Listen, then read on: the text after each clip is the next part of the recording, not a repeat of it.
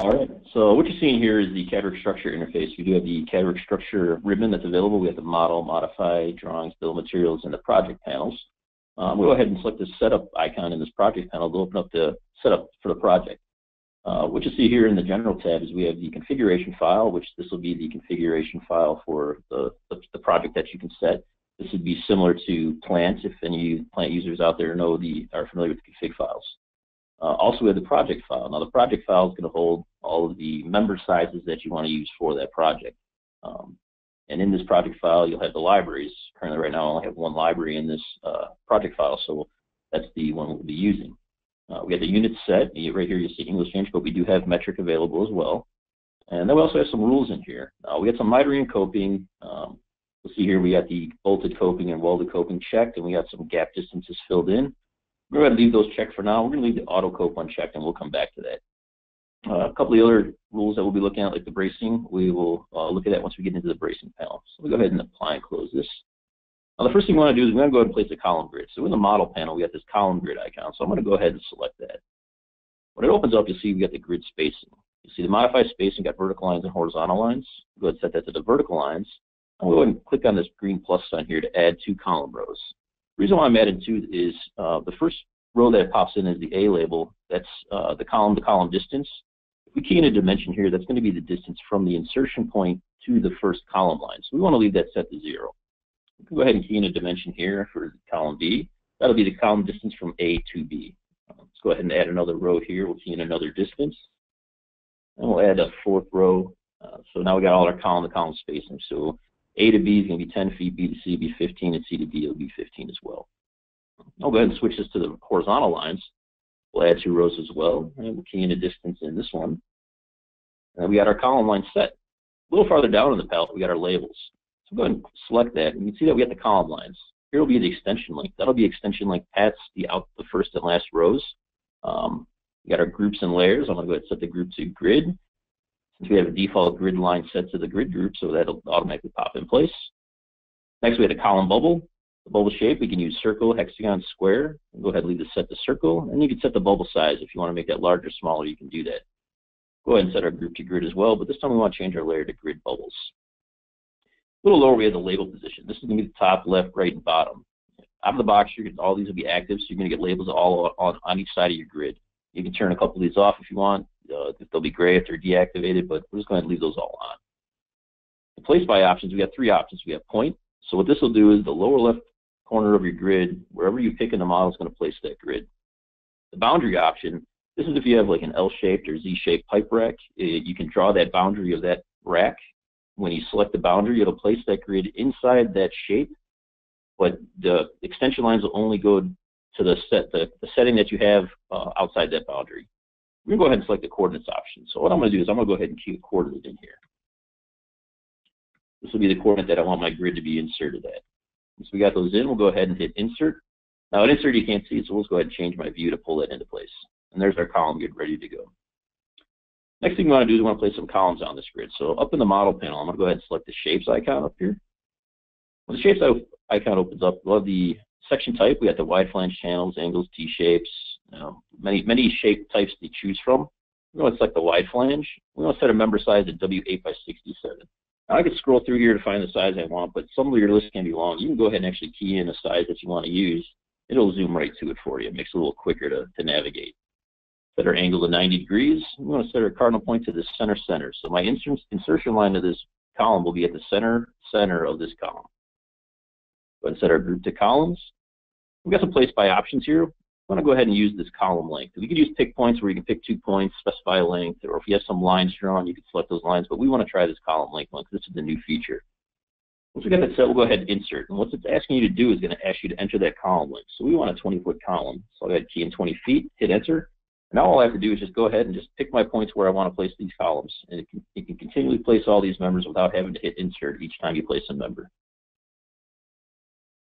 So now we got our columns set. Let's go ahead and place some beams on these columns.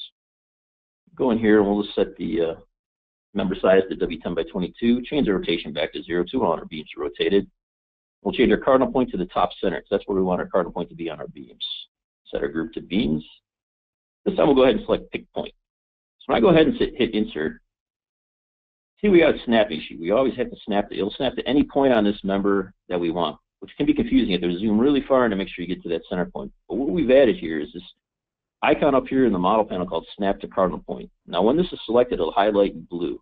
So now when I hit Insert, I can come in and it's only going to snap to that cardinal line of that member. So we can go ahead and quickly place members at all these columns without having to worry about snapping to the wrong portion of that member. Moving a little too quick, I'm not snapping in the right spot, but get those in there. So now we got those in place. Let's go and we want to place some members at a lower elevation. So let's go ahead and set this to the beam elevation option. Now when I hit Insert, it's going to ask you to key in the elevation. So since my grid was at 25 feet, I want to go ahead and set my next elevation at 32'6". So now what it's asking me to do is go ahead and select my columns. So I just go down the line, I select the columns that I want to connect with beams. And I right click it, it places all those columns in place, all those beams in place in between the columns that I have selected. So select the two, right click. Select these two, right click, places that beam in there. And I can go down this line here, add the final row, and we're all set. Now we got the beams in place. Obviously we want to cope these around some of these members. So if we go ahead and select this cope icon in the modify panel, you get three options. You got select, beams, and columns. First thing we'll look at is the select option. So now it's going to ask me to select the members that I want to cope. So I want to cope these two beams at the columns. So once I select those members, I right click and it's going to ask me to select the coping boundaries. Go ahead and select that column and right click. It's going to give me the option. Since I have bolted and welded checked, I can choose which one I want. I'm going to go ahead and select bolted. It trims my beams around that column. Now, some of the other options we want for coping is beams. So now what I do is I can go in here and I can window this entire model, right click, choose my option for bolted, and it copes each of the beams at the column for every intersection that I have. Go ahead and rotate here so we can see it a little better. There we go. So now let's go ahead and get into the setup, and we'll play with some of these rules now. We'll go ahead and check this auto cope box. So now when I place any new members, it's going to automatically cope. So if I have both welded and bolted options showing up, I'm going to get that menu that's going to say, do you want bolted or welded? Since I want bolted, I know I want bolted, I'm going to go ahead and uncheck welded for now. I'm going to hit apply and close. So now I'll go ahead and look at the secondary framing option. So when I hit insert, what it's asking you to do is select beam pairs. So if I want to place a beam in between these two members, I want to select those two and then right click. Now that brings up the secondary framing panel. It'll show you the pairs. We only had one pair selected, so you only see one in that list, the overall beam length. The distance to origin option, which if I want to key in a dimension from the origin point of this arrow, I can key that in there and add the point. But we want to use, go ahead, number of members. I'm going to leave this set to 1 and I'm going to add points. So what this will do is it's going to place a member, it's going to evenly space that member along that beam. So once I got those points added, I'm going to hit done. Places my beam in place, already coped and ready to go. Go ahead and do the same thing with secondary framing. Except we want to place a couple beams in between these members and these members. Same thing, we just want one member, so we'll go ahead and check that box, add the points. You can see now we got two pairs in here. So pair 1 highlight shows you that origin point. Go ahead and switch that to pair 2. It's going to show you the new pair that's highlighted with the origin point. Go ahead and add that point there and hit done. Both beams added, already coped and ready. Now we can do it multiple times. So if we go ahead and insert here, we can select multiple pairs. So what we can do is select those 3 beams, and I want to place 2 members in between each of these pairs. So I'm going to go ahead and check that box and hit 2 for add points. I got my 2 points added. Switch to pair 2, add those points to pair 2, and hit done. All 4 beams in, ready to go really quick. Now this time we want to place a catwalk across the top panel of this structure. So we'll go ahead and hit insert again, but this time I want to select all of these parallel members across the top. Right click, okay, so now we got a full list of beam pairs in here. This time we want to use the distance from origin. So here's my origin point, and I want to place a beam that's 4'6" from the end of that. So I'm going to go ahead and key in 4.5 feet and add points. Now we want to go ahead and select all of our pairs, and I want to add points to that as well. Get on to pair 3, and we'll select pair 4, add those points. Now I want another one I want it to be 3'6" from this point, but I can't just key in 3'6" because it's going to come from the origin point. So I need to key in 8 feet. Now add that point as well. Go ahead and do this for the rest of the pairs as well. And then hit done. Now we got our beams placed in there really quick and easy. Now one of the other options for modifications is the grips that Amy was talking about earlier. One thing you should mention, we have that plus grip in the middle. I can go ahead and select this plus grip, and if I want to change that member size, I can do that. We don't want to do that for right now, so I'm going to go ahead and show you the other options with these grips. So if I select this, if I select the plus grip on the end, I can key in that delta distance. So if I have a 20-foot column and I want to make it 20'6", I can key in 6 inches here. If you select the grip at the square grip at the end, this will be the overall distance. So same thing, if I have a 20-foot beam and I want to make it 26 feet, I can just key in 26 feet. Or you could easily just use your snaps to adjust the size of the member with the other beams. They're all set. And once those are in place, we want to place some base plates on these columns. So I'll go ahead and select the plates icon up here in the model panel.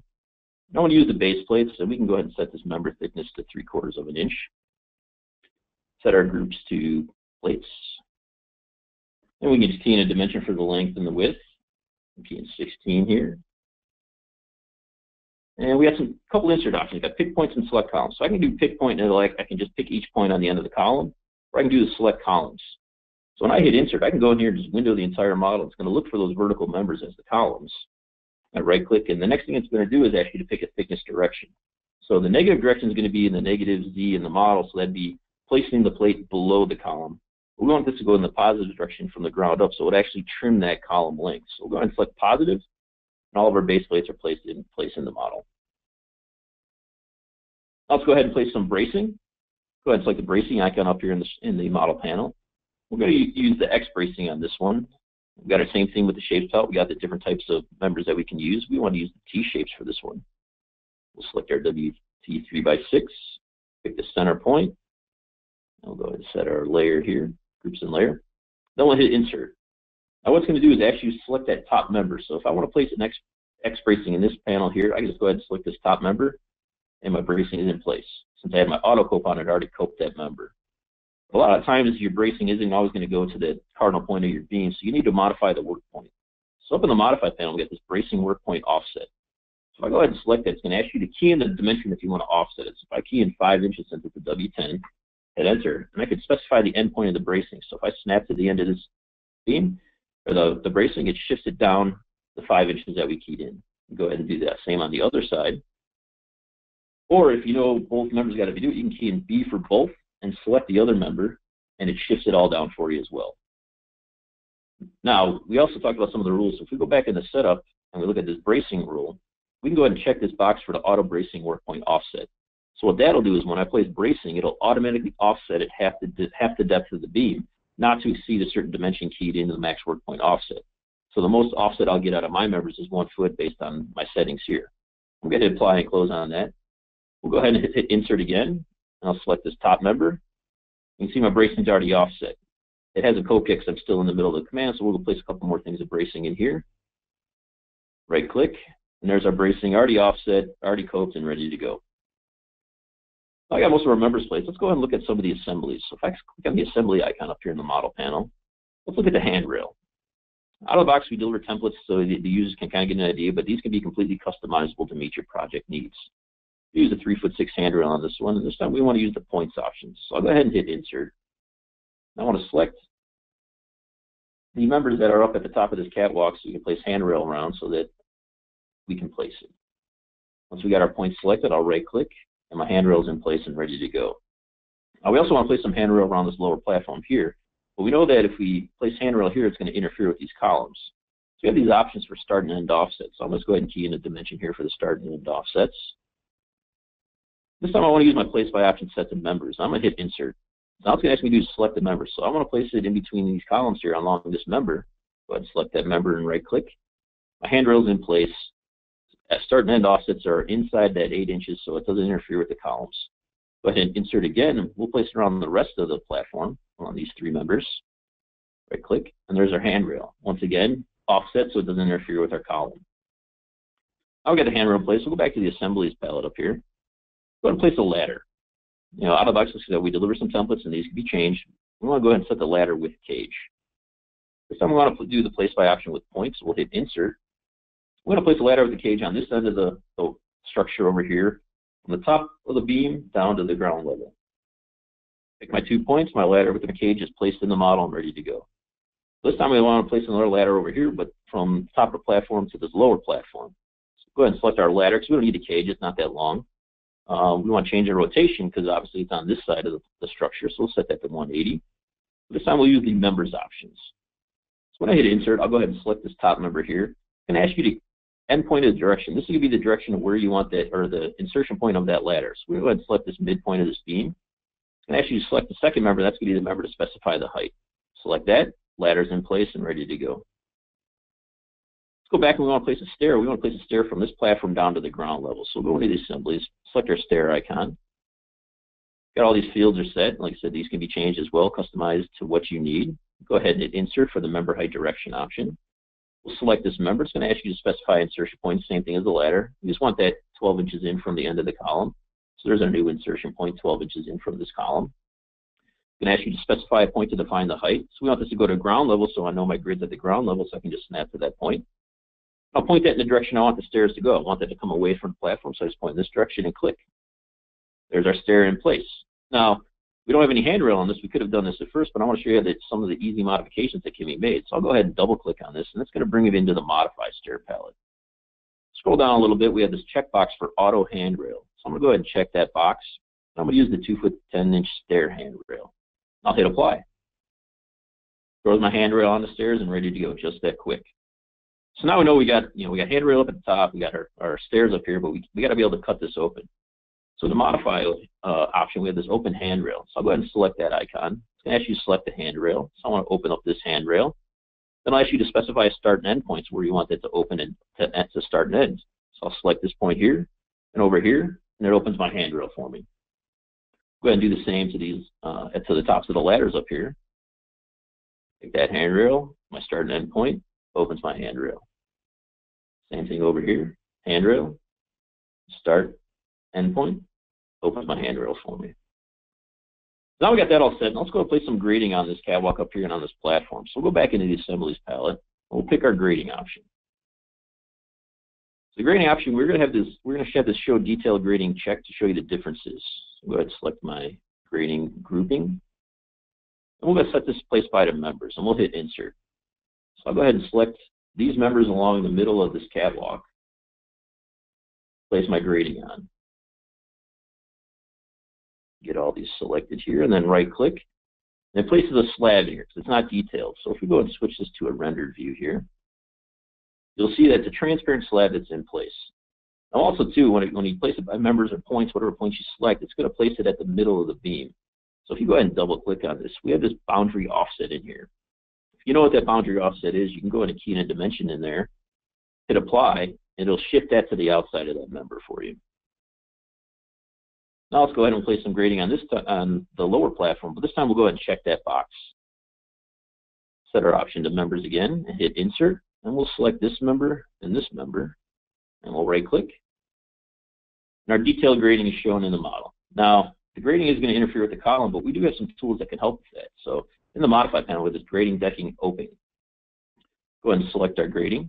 It's going to ask you to select the object that you want to open around the grating. So we'll go ahead and select our columns over here. Right click, and then it'll key in an offset distance. Now this offset distance is the distance from the object to the grating. So we'll go ahead and just key in 2 in there and hit enter. And it throws that openings around the grating to give you secondary banding.